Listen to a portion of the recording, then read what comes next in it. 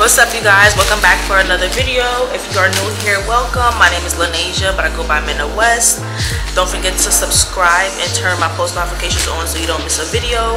So in today's video, we are doing an unboxing and detailed install video with Asteria hair. So they shipped it via DHL, so I'm just opening it down here, but I want you guys to see like no type of address or nothing like that. You guys should be familiar with this brand on my channel. I have a few videos with them, so I will leave the link to those videos in the description bar below. Let's go ahead and open up this bag and see what we have today. I'm gonna step back a little bit, guys. I'm gonna come all up in the camera. We got some goodies, guys. So we got some lashes, of course. Y'all know we're gonna wear those. I got a headband, elastic band. This one's a little bit wider, so I like that. I got a cute little lavender edge brush. We got some wig caps, of course. I'm so happy I was able to get another one of these because I definitely lost my first one. I do not know where it went, so I'm happy I got another one of these. And it straps on in the back. And then we also have this cute little manual. It gives you some information, what kind of combs to use, how to maintenance it, how to wash the hair. It is so detailed. So this is their Bodywave, and this is a 22 inch. This is a 13 by 4. It is an HD lace, and it is 180% density, and this cap size is small. So they do have other cap size depending on your head. So you have a medium, a large. They do have options for that, and honestly I would definitely say go with your cap size because that is going to make your wig fit perfectly. Me personally, I get all my wigs in small, but I do have some wigs that are medium and they are like really big, like the back is just like flapping. So definitely get your wig size.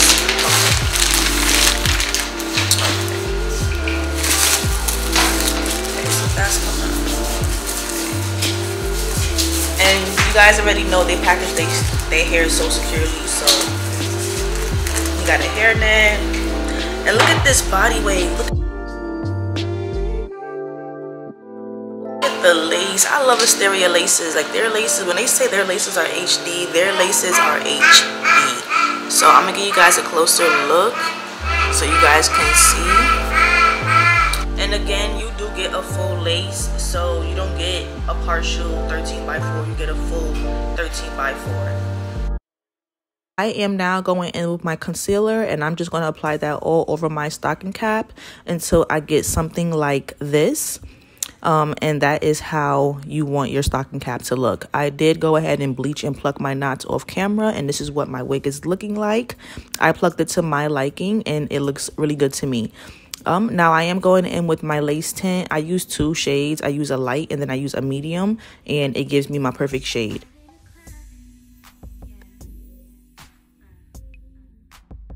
I like to use my blending brush to apply the lace tint just so that I can make sure it's all there, and then of course I dry it.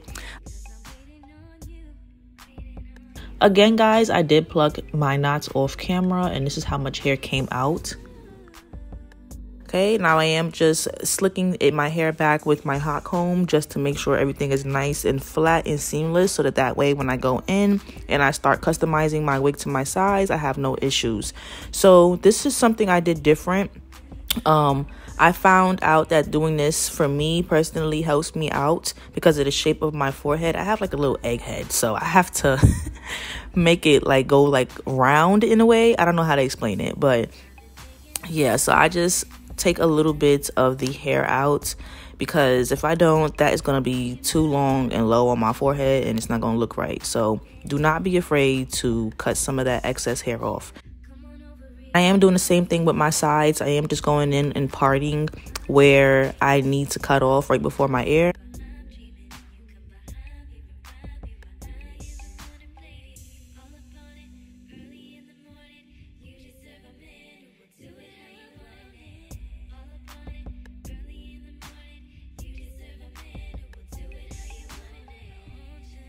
I just part a section right above my ear, so that way it could fit perfectly and not bother my ear. And once I do that, it comes out like this, and it'll fit to my liking. So you guys can see right there, it fits perfectly snug, no problem. And then I go ahead and do the same thing with the other side. I just part out the extra lace right above my ear, and I just cut that off.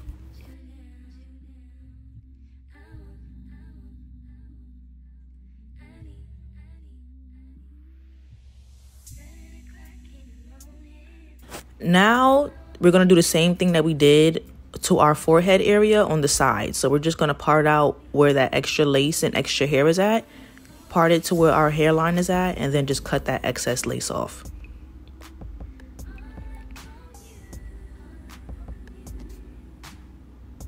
And I do cut in like a zigzag type of motions, just so that way it does not look like just a straight line going across.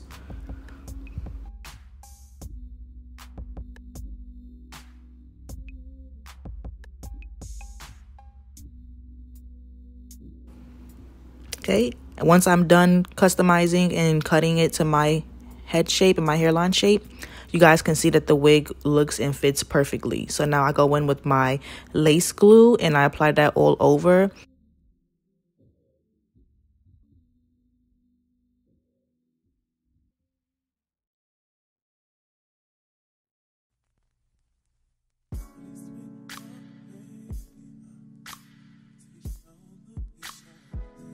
Okay. Now when applying your lace, you do want to stretch it, because if you don't stretch it, it kind of leaves like these wrinkled up lines on your hair after you're done, and it's a headache to get those like wrinkle curls out once you have your lace glue down.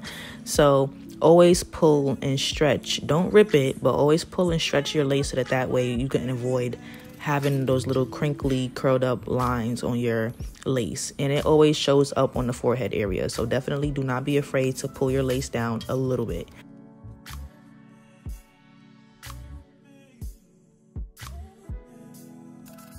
So in today's video, we are doing a deep side part. I really don't do side parts on my channel for real, honestly. I just feel like side parts aren't my thing. Everyone else likes them on me, but I really don't care for it. But that's not the point. Do you guys see this lace? Like, that looks like scalp. Like, I love that. And this is a 13x4, by the way. So you will be able to achieve a deep side part look with this lace. Okay.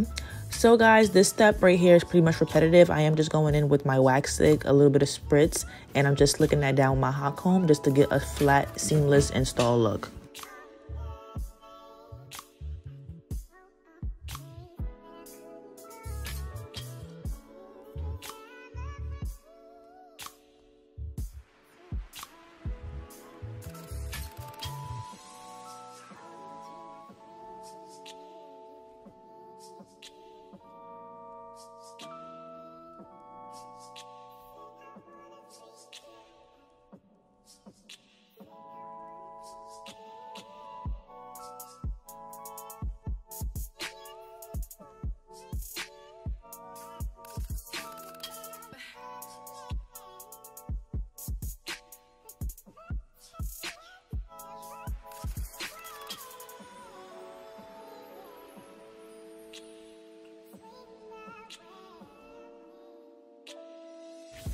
Now guys, I am just going in with my tweezers and I am just plucking my baby hairs in the front a little bit just so it can look a little bit more natural. Then once I'm done doing that, I do go in with my little mini curling iron and I just curl my baby hairs just so that way they could, you know, flow better when I do them. And I do like to apply mousse when I do my baby hairs. I feel like it helps it stay firm and in place.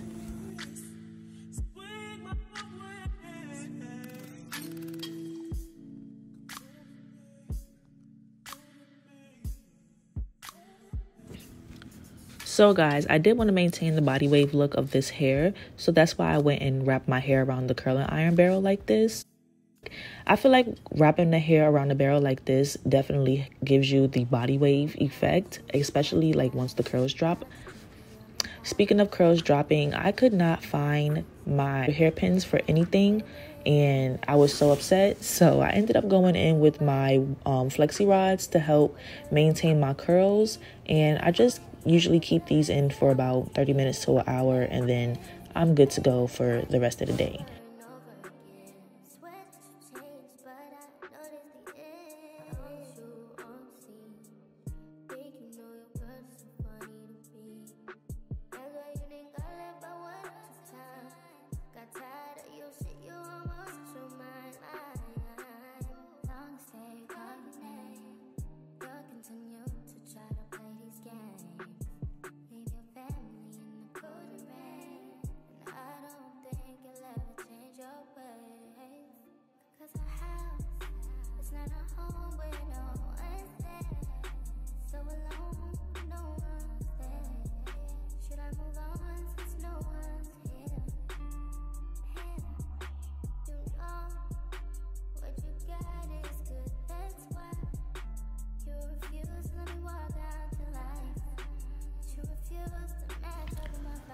All right, you guys, so this is the finished look. I am so in love with these curls. I didn't want to cut any layers into this, and I'm so happy I didn't. I love the way it came out, and I love the way it frames my face.